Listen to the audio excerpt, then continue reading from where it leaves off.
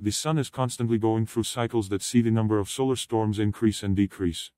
A couple of days ago, a massive solar storm erupted on the surface of the sun that blasted millions of tons of superheated gas off the surface of the sun in the direction of Earth.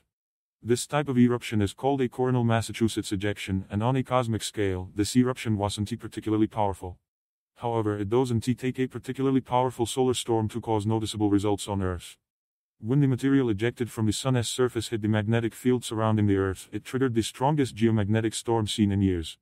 Since the solar storm wasn't particularly powerful, most people probably didn't even know it happened. However, the significance of the storm is that it marked the fact that the sun is entering a period of more activity after being essentially asleep for many years. Geomagnetic waves from solar storms can interrupt power grids, jam radio communications, lead to dangerous radiation levels for airline crews, and disrupt critical satellites, with the possibility of powerful space weather causing problems here on Earth. Interestingly, a study was published recently that showed hardening the electric grid in the US could lead to $27 billion in savings to the US power industry. Solar weather can significantly impact life here on Earth. Scientists point to 2017 when a solar storm caused ham radios to become static-filled just as Hurricane Irma was hitting the Caribbean.